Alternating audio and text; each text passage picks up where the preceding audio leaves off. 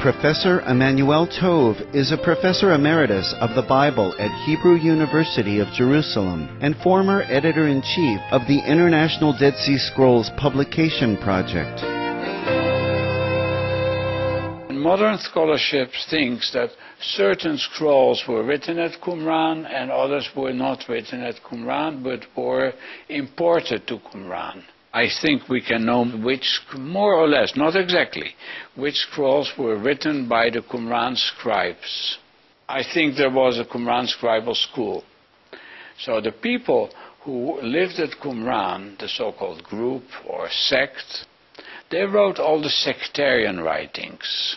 As I described a little while ago, sectarian writings that depict the life of the community. But many other writings were brought to Qumran. What I depict in my mind is that the scrolls were brought there by the Qumran people as they moved out from the centers of society, say Jerusalem, and they went to the desert to live a spiritual life, so they took with them everything they owned, including scrolls. Some believe that the people who wrote the scrolls belonged to the spiritual order of the Essenes. Could this be true? Professor Tov has concluded that it is, but Ms. Pnina Shor, the curator of the Dead Sea Scrolls project of the Israel Antiquities Authority, has a different view. In general, I can tell you that this group was ascetic. They were very, very religious, and the idea of purification was very, very central to their way of life. Many scholars say that this group is not necessarily the Essenes, because nowhere in the scrolls is the name of the Essenes mentioned. The only name we can give this group is what they call themselves. They call themselves in the scrolls of the community, they call themselves the Yachad. The Yachad means the community, and this is why it's called the community rule. In the caves at Qumran, 10 fragmentary copies and 1 complete copy of the community rule of the Yachad group were found. The following is an excerpt from it in its English translation. "No man shall argue or quarrel with the men of perdition. He shall keep his counsel in secrecy in the midst of the men of deceit, and admonish with knowledge, truth, and righteous commandment those of chosen conduct, each according to his spiritual quality and according to the norm of time. He shall guide them with knowledge and instruct them in the mysteries of wonder and truth in the midst of the members of the community. He shall perform the will of God in all his deeds and in all strength as he has commanded. He shall freely delight in all that befalls him, and shall desire nothing except God's will." The writings of the New Testament, which comprise the last part of the Christian Bible, were written at the same time that some of the Dead Sea Scrolls were written.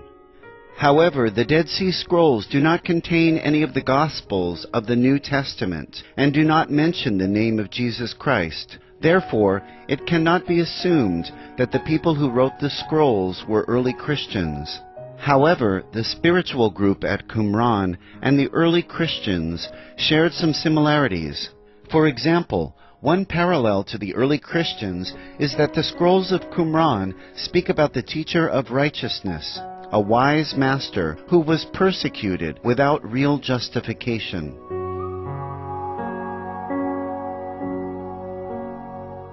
They have in common that they both call their new religion the New Covenant, or as we say now, the New Testament.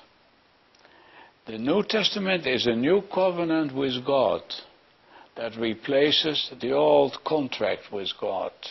And also the Qumran people, Essenes, speak about the new covenant. They share all kinds of ideas. They share the idea of immersion in water to clean the body and the spirit, named baptism in the New Testament with a Greek word. They share the idea of common meals. They share the serving of God with prayer. They share the seeking for justice, the love for God. And we see very often the same types of phrases used in both places. The Sermon on the Mount has the meek of spirit will come to me, etc. There's a section in one of the Qumran Scrolls, so-called 4Q, 4 Qumran 525, that is similar to the Sermon on the Mount.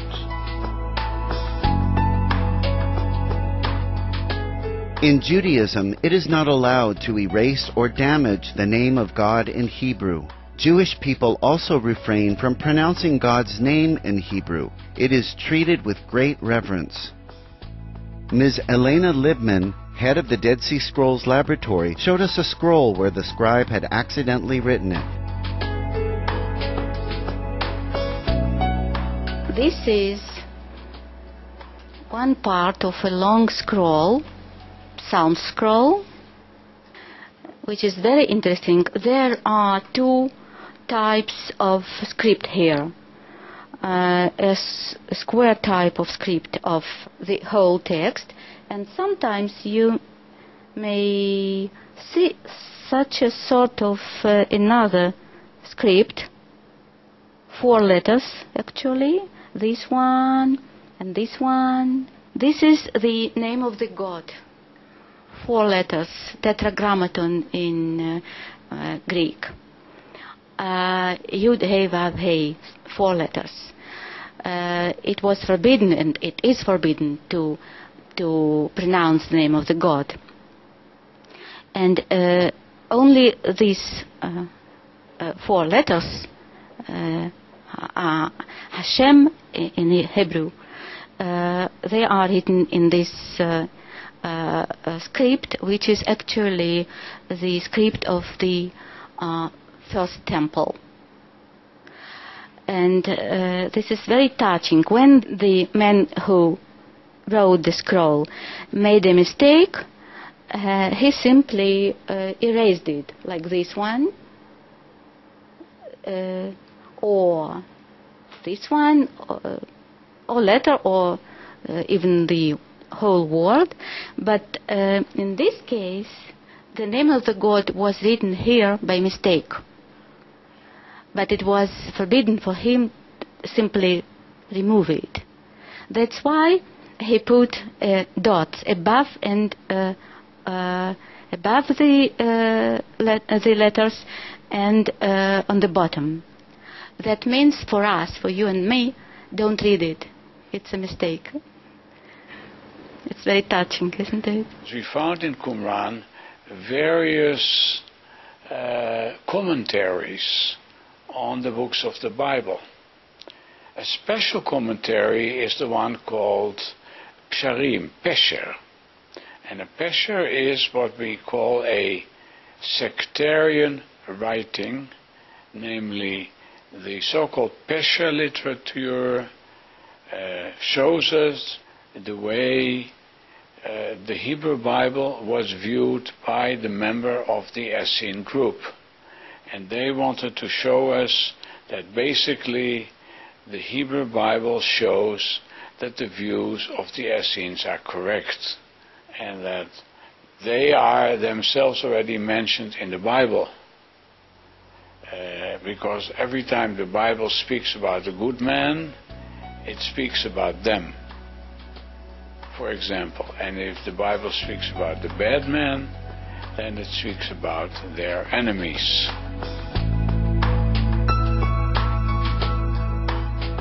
The Dead Sea Scrolls give a clear picture of the spiritual values of the people who wrote them, as well as their daily life and religious rituals. The group that lived at Qumran talk a lot about their cleansing themselves, their body. And it's true that on the spot we found an enormous water system. This is a very dry area, and the water fell only in the winter. And when it fell with an enormous speed, and they collected the water in several water basins. The texts speak about it, that the people who lived on the spot had to clean themselves several times a day. Really, the main things they talk about is learning the Bible, cleaning themselves, and working and worshiping God. And the fact that they entered the water is not only a cleansing their body, but also purifying their mind. And they appear more clean before their God. And this should be seen parallel to the baptism in the New Testament. They lived a life of austerity and poorness.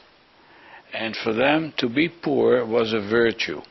Like in the book of Psalms, they said, the poor people are the one who can serve the Lord. So they had a very intellectual life of working and learning, and all this is reflected in the writings that have been found near the Dead Sea.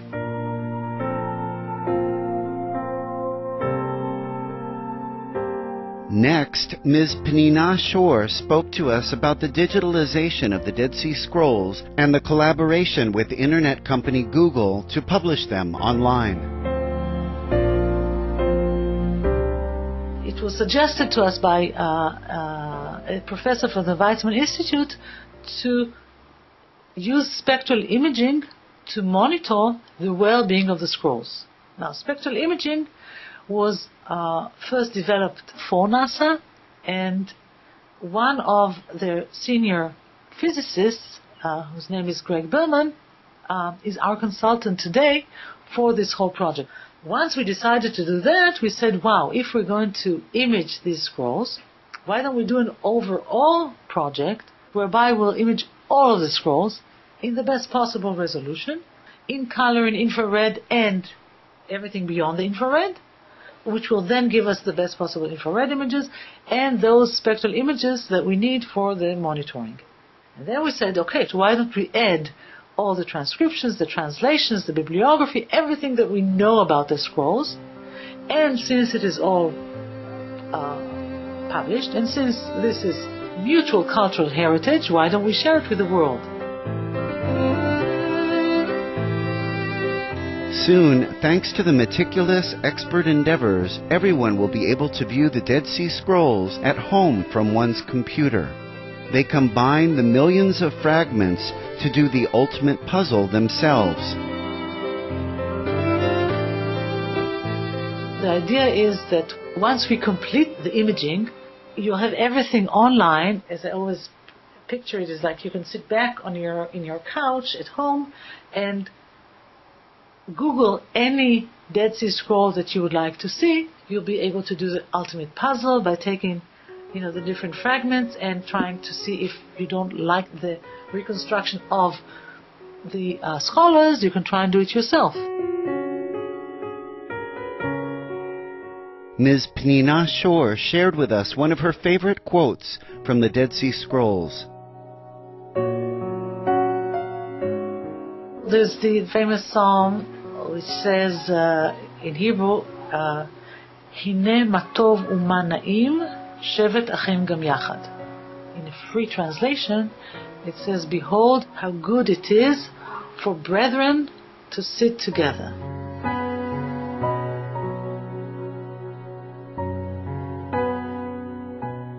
With these uplifting words, we conclude our program on the Dead Sea Scrolls. Our sincere thanks and best wishes, Professor Emmanuel Tov, Ms. Pnina Shor, and Ms. Elena Libman, for introducing the work of the Dead Sea Scrolls Foundation in preserving, deciphering, and publishing these illuminating ancient documents.